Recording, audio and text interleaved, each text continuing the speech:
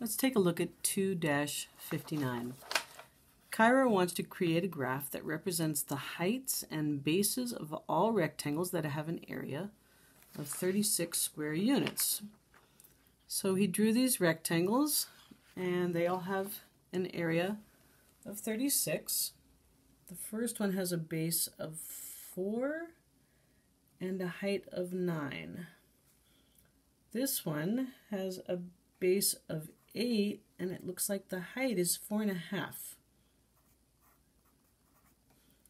This one has a base of 6 and a height of 6, and the last one has a base of 3 and a height of 12. So let's take a look at the graph. Let's see. This one looks like it's 3 by 12.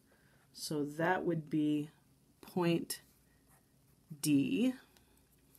This one is 4 by 9.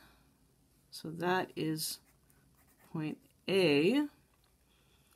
This one is 6 by 6.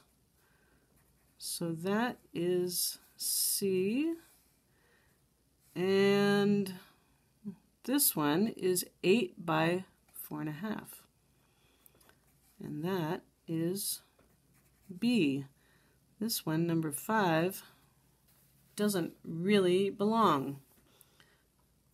So it is not matched, and it looks like it's 6 by 4, which is only 24. So it doesn't belong there because it has an area of 24, not 36. Let's find some more rectangles that have an area of 36. 9 by 4. 9 by 4 would be right in here. 12 by 3 is going to be right in here. I could even do 18 by 2, which would be out here. And it makes an interesting graph if you ignore 0.5, which doesn't belong.